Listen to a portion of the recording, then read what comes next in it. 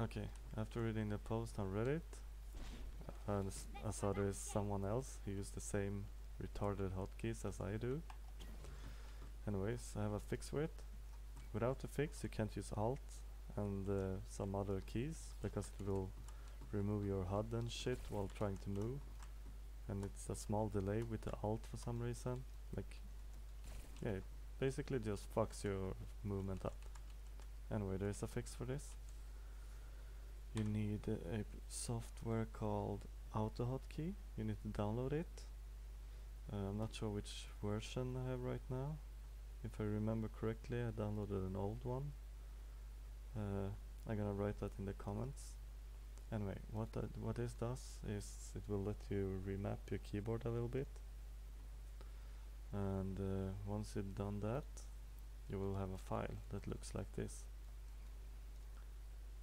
So if I edit the script, for now I just changed left alt to the letter I.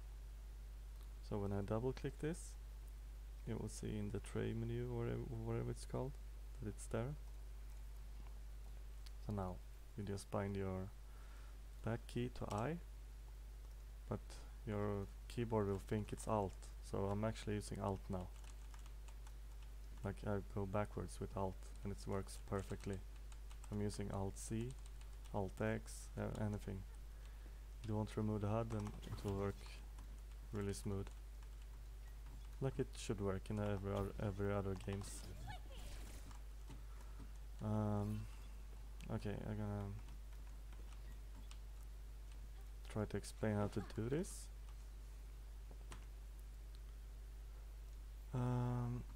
Yeah, you need to download the software, and once you do that, you just create a text file. It doesn't matter what it's called, as long as it's just AHK in the end. So you could like rename it to whatever.ahk. Oh, like this. Yes. Edit the script. Then you can write whatever. Since I'm using this only, but you can write whatever. I'm gonna write this in the comments too, but basically the key to colons, I think they're called, and what you want that key to be. It's really not that hard.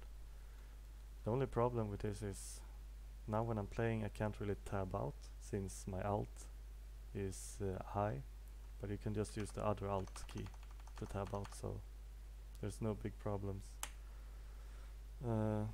And the I key will still register as I. It's only the alt will also register as the I. Yeah, you can just play around with this software how much you want. And whenever you want to disable it or kill it, you just right click here and exit. So now this won't work anymore, obviously. Now it will be the same shit again. But then you just start this and it will work again. I'm gonna post all the codes and shit in the description, and if you need any help, just comment on the Reddit post and I will try to help you as much as I can.